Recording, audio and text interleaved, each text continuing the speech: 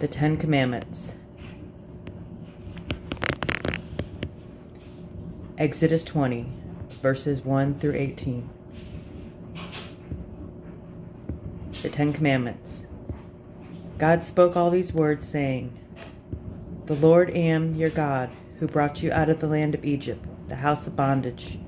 You shall have no other gods besides me.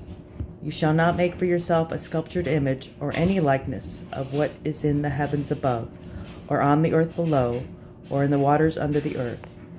You shall not bow down to them or serve them. For I, the Lord your God, am an impassioned God, visiting the guilt of the parents upon the children, upon the third and upon the fourth generations of those who reject me, but showing kindness to the 1,000th generation of those who love me and keep my commandments. You shall not swear falsely by the name of the Lord your God, for the Lord will not clear one who swears falsely by his name.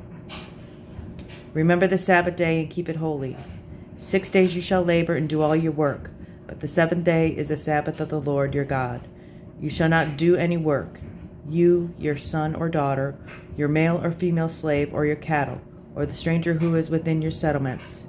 For in 6 days the Lord made heaven and earth and sea, and all that is in them, and he rested on the seventh day.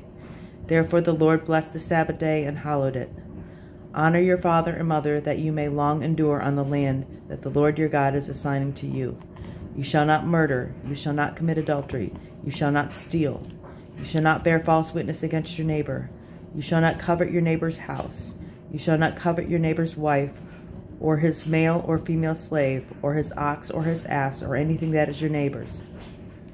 All the people witnessed the thunder and lightning, the blare of the horn, and the mountain smoking. And when the people saw it, they fell back and stood at a distance. "You speak to us," they said to Moses, "and we will obey.